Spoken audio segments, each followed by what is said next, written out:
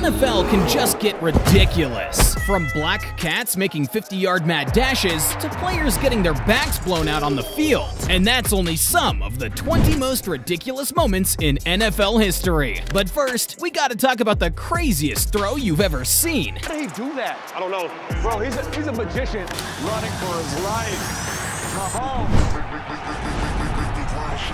He hits him in the face mask and Mahomes knows that was a chance. Wait, so you're telling me that this throw that was seen in Madden wasn't even a complete pass? That's just false advertisement. You're a fake and a fraud. I mean, okay, but at least it was nothing like what Jameis Winston did, where he demotivated his entire team with the worst pregame speech in NFL history. Everybody look at me. I'm gonna pass it the corner after I say one thing. Go. Let's go. That's a W. Let's eat one. I mean, I don't know what a W actually tastes like, but I'm sure it's not as bad as some kid sneaking to get a taste of Tom Brady's juice. Oh god, must have either tasted like goat milk or bro just got the Brady sun treatment. Where's the security to get this kid off the field? Might need to call in DK Metcalf. Like he owed him money. And I mean, security was probably busy somewhere else getting some puss. I'm talking about a cat, you guys. What's wrong with y'all? So we've gone from seeing ghosts to black cats now on Monday Night Football in MetLife. Oh boy. Oh, this ought to be fun here. And if this Cowboys season doesn't go the way it was expected to, blame that guy. I mean, look at his change of direction. He's got great lateral movement. Oh, my goodness. Fortunately, no one got within 5 yards. They should have given that cat a contract. But still, a cat crossing the goal line isn't anywhere near as ridiculous as Bills Mafia's beef with the tables. But there was one time where one fan was burned alive.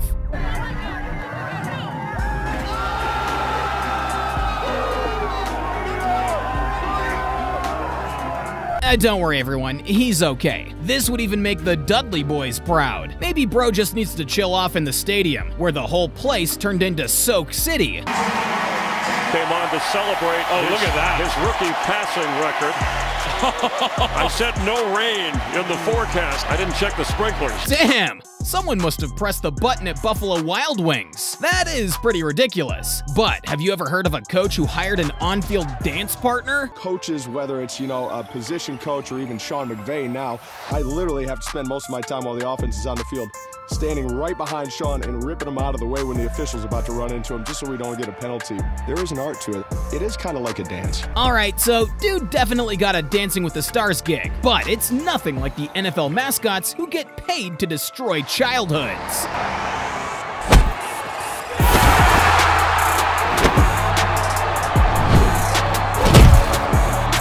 Oh my god, they didn't have to do him like that. One thing's for sure, that blue horse is a total menace. Just like Rob Gronkowski, who became Steve Harvey's worst enemy. Lego Steve Harvey! What are you doing?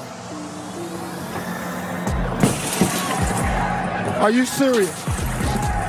During the 2020 New Year's Eve party, Gronk had to set the tone for the worst year of all time. And then dude just proceeds to dance over them brown Legos. What is wrong with you? You're mentally imbalanced. Steve just felt disgusted, just like this man here, when a whole bird gave him head. Got to run away. We've got to run. Oh, wow. Get that guy season tickets. Back after this. Get him a helmet. That poor man now knows how a rat feels. I mean, that looked like it hurt. But don't worry, he'll probably feel better if he hits the like button on this video, and you should think about it too. Also, subscribe and click that notification bell, which doesn't sound like this.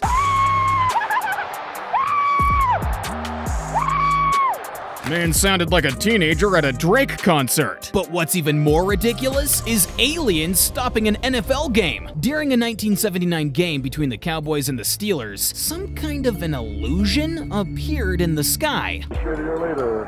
I want you to explain that to me, Dr. Spock. I'm afraid to. This is sort of a Twilight Zone football game. Some say it was a UFO. Others said that it was some sort of shiny reflective kite. Whatever it was, it remains a mystery to this day. Kind of like how OBJ got away with violating another player on the field. Looking for Beckham, intercepted again by Chuck Clark. Yo, Odell! At least ask him out to dinner first. Damn! But this next play was downright criminal. Ryan, who told us last night they'll have to be really good to beat us. Big Ben literally took one for the team, but there was one player who actually went #1 in his pants after getting a little too excited. He was excited, but baby, he's a little too excited. At least bro didn't have to take a dump like Lamar Jackson. I'm now being told that Lamar Jackson is back in the Ravens locker room being treated for cramps. His return is questionable. The backup Trace McSorley was over here warming up. He is now in the game. He was gone for a good 13 minutes of the game, just so he could throw a lob pass into the toilet. And when he came back from dropping that deuce, on the very first play, Lamar drops a dime. Throw for it, and he's got it! Hangs on to the football and scores! Now, in an interview, everybody had questions, so Lamar had to play it off. I was cramping. I ain't putting Paul Pierce. Yeah, stomach cramps, ass cramps, whatever it was, Lamar had a clear head to win the game. But what about the snowball that caused a missed field goal? Well, I don't believe that was a fake. And I don't know what you do about a snowball hitting your holder just as he tries to place the ball down. Now that's how you ice a kicker. And the ref got flattened on the previous play too, so all kinds of wickedness was going down. Montana took the right in the end zone. But how about Browns fans nearly causing a riot when they threw beer bottles, trash cans, and anything that wasn't pinned down onto the field after one call that pissed everyone off? It was Week 14, 2001, and the Browns were trying to keep their playoff hopes alive. Unfortunately, a late review overturning a 4th and 2nd conversion with 1 minute to go cost the Browns the game and their season. The pass is incomplete. The end result was pure anarchy. Things got so bad that officials even had to end the game with 48 seconds left on the clock before the league office called in and demanded they restart it. Damn, what a mess. Refs didn't really think this one through, huh? Just like how one overlooked playoff overtime rule caused the 49ers to lose the Super Bowl. It's a tie game against the Chiefs in the Super Bowl. What came next was the coin toss to start off overtime. Niners made the call, but then... What did you call? Tails again. He called tails again. It's tails. You want the ball? Which way do you want to kick? I'm gonna kick that way. They want it. Hey, even if we score a touchdown, they still get the ball. I didn't know that. Wait, you didn't know that? Holy shit.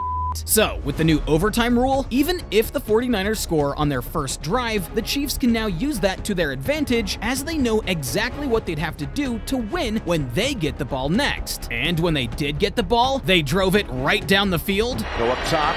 Mahomes cradles it and goes! All the way to the end zone. Mahomes throws it to Kelsey in the middle of the field. First down. First down. One more play. We'll finish it. And won the Super Bowl. First and goal. Jackpot, Kansas City! But what made this even more ridiculous was that when Mecole Hardman caught the game-winning catch, he blacked out. Or at least that's what he claimed. Scored the Super Bowl winning touchdown, man. What does that feel like? Man, it feels great. I'm telling you, I blacked out when I caught the ball, though. You said you blacked out when this happened.